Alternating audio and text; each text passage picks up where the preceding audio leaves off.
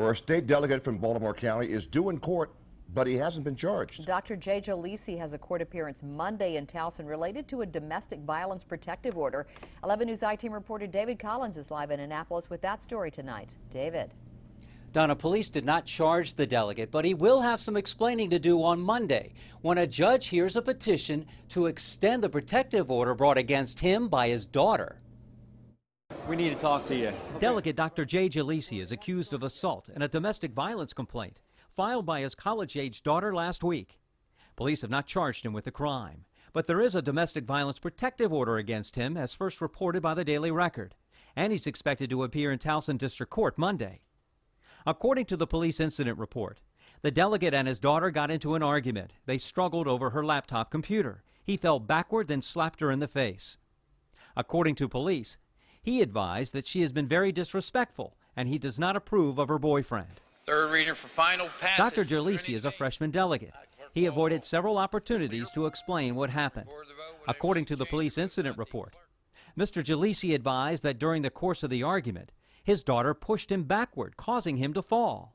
He advised at no time did he slap the suspect/victim. However, Mrs. Jolisi told police she witnessed the assault. The couple's son told police it appeared to him that his father was about to slap his sister when he intervened. Family Law Protective Orders additional relief. Dr. Jolisi is a member of the House Judiciary Committee.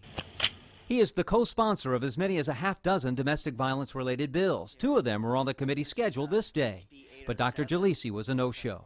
During the campaign, a rival questioned whether Dr. Jolisi lives in the district he represents. He told police he lives on Reisterstown Road and that he owns the property where the alleged assault occurred and stays there only on weekends. Last October, Maryland State Prosecutor Emmett Davitt fined Dr. Jolisi $2,500 for signing 28 campaign expenditure checks himself. That's the duty of a campaign treasurer.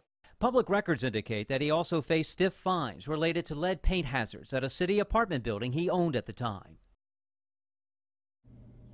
We also left messages with the delegate's Annapolis office seeking comment or at least a statement and have not heard back yet.